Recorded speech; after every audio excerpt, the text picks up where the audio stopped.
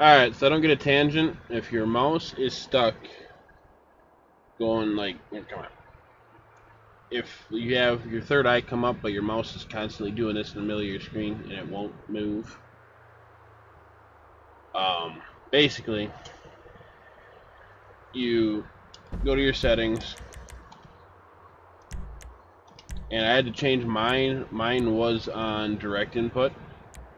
I changed my mouse to raw input and fixed it. So if I put it back to direct input and I do F1, oh, no, I might have fixed it that day too. And we go Windows. Yeah. So you just gotta go to raw and it fixes it, because that's what I had to do. And I fell down. Make sure you're on raw.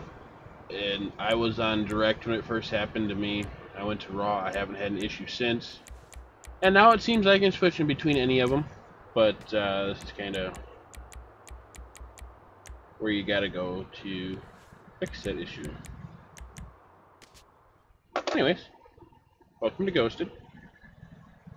Enjoy your time.